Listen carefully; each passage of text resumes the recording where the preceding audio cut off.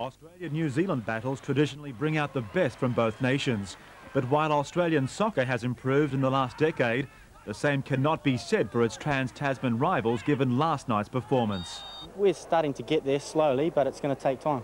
We were always going to get through, and we just had to be patient, and the goals came in the end. The All Whites had the run of the game in the opening 30 minutes, the turning point arriving when Daniel McClennan was denied by Socceroos keeper Jason Petkovic. It could lead to something here.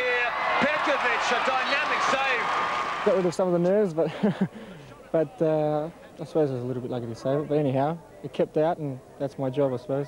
But the Kiwis couldn't match Australia's brand of dazzling football. Paul Trimboli provided the pass that allowed Damian Mori to score the Socceroos' opening goal. The opportunity Australia's been looking for. Off the post, but in. 1-0 Australia. Trimboli spearheaded the Socceroos' attack, forcing New Zealand to resort to negative tactics. A good ball now for Joe Spiteri. He's got the pace. Has he got the finish? It's a penalty. Paul Wade's penalty on the stroke of half-time virtually ended New Zealand's hopes. Joe Spiteri extended the scoreline 5 minutes after the break, but full credit belonged to Trimboli. Discarded as an international since 1993, the South Melbourne captain terrorised the bigger opposition before being replaced midway through the second half.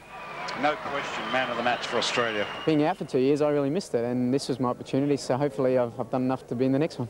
New Zealand paid for defensive lapses and its failure to inject imagination. Yet coach Bobby Clark was in two minds about his team's performance. It's not a huge margin, it's only 3 bloody goals, man. Hey, we can do better than that, you know, if you really want to know. So overall, you're quite satisfied? Obviously not. How the hell can you be satisfied when you lose 3-0? Australia's international schedule for the year is now completed. 1996 will herald the arrival of the national teams of Sweden and Uruguay. Mike Tomalaris, SBS Sport.